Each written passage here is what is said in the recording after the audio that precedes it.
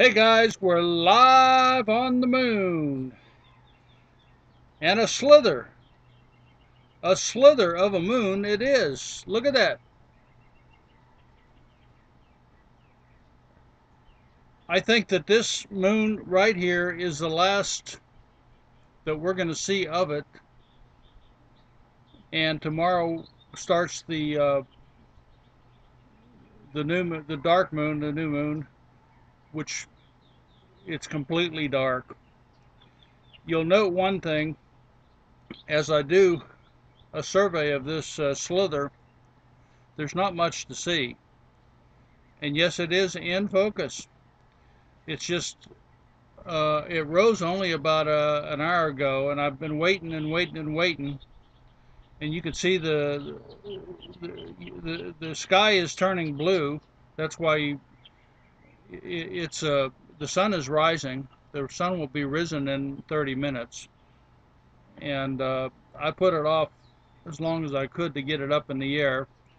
It still weaves in and out, but you're going to get an idea of what a slither looks like. Uh, One thing I will say, this is on the southern part of the moon right here, and this is that sea area. You're seeing parts of the moon you never saw before in shadow, so some things do come out. But let me show you something. You know how I've been working with my camera controls to get a better image, and this thing is so kind of dim up there that you just don't have much. See, I can roll it down, but there's no detail, and if I roll it up too much, it just we just don't have too much to work with. I'm pretty good with video, and I can work with the different weaknesses of the signals, but this in particular is not the best. But I figure I'll come up here like I said I would, and just do an exploratory of the moon every day, and if it's a slither, it's a slither. Who knows? I might run into a flying saucer taking off from a mountain range. Now, what does that look like? Isn't that strange? It looked. I was visiting my sister up in Pittsburgh, in the area of Pennsylvania, and they got a museum up there called the Carnegie Museum of Natural History, one of the best for fossils in the world. A lot of dinosaurs, and I've seen something like this embedded in stone, or I should say entombed as a fossil in a riverbed. And that looks just like a mouth of some kind of a fish with his body curled up. I know that's a crater, and I have quite an imagination, as you have found out, no doubt. That's what that looks like. That's a matter of fact, let's just see what we can do with that. I don't think we can do anything with it. I'll work the brightness a little bit. Turn the saturation up just a dab. Yeah, see, there's nothing we just don't have very much to work with. I'm doing this also for a purpose. There's a lot of people out there that getting telescopes, just got them, and you say, well, what is it going to look like when I get a slither of the moon? Well, I'm showing you. Not only that, I'm showing you how difficult it is to focus, how difficult it is to get a really crisp image. You're going to see all that through your telescope when you try to set yours up. So there is a method to my madness. And as you probably found out in my videos, I'm like a teacher.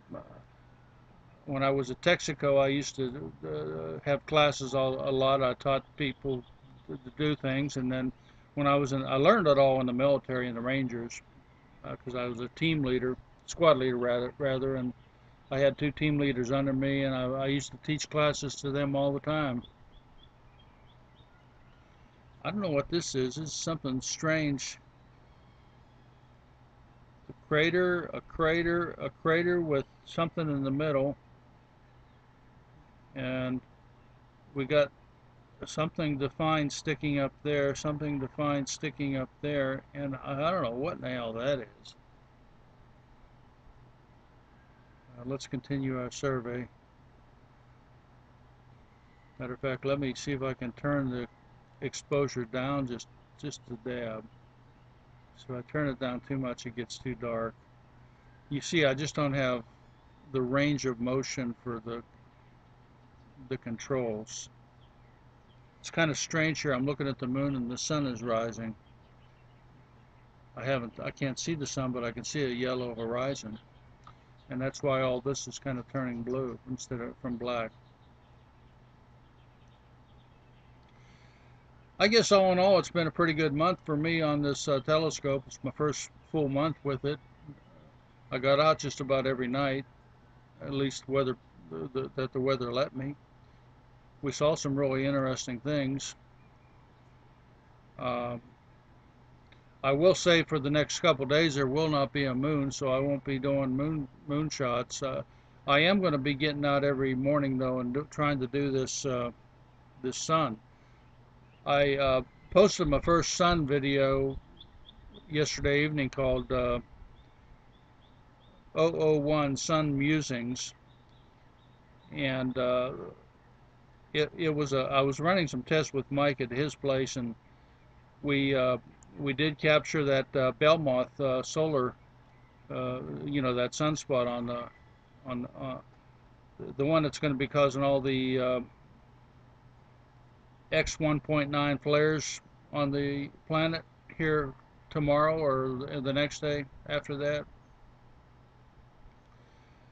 And I intend on trying to look at the sun every morning and kind of following it for a while, especially with these flares coming up. The other thing I want to say before I close, I took 2 videos of the moon in high resolution. They weren't very good, but they showed you a lot of detail, and I'm going to get better at that, guys. I'm going to make a special video on my MacBook that I can do zooms and pans and show you what I can see. I can see structures. I can see an atrium up there. I can see buildings, squares, L-shaped buildings. I see everything, straight angles and right angles and left angles and all kinds of things that just are not natural. And I'm going to point them out to you in a special video, maybe tomorrow or the next day. Anyhow, I hope you all buckle up. If this flare comes in, make sure you stay inside. Don't get outside. Got animals, keep them inside. It's going to be a nasty bugger. In the meantime, clear skies, guys.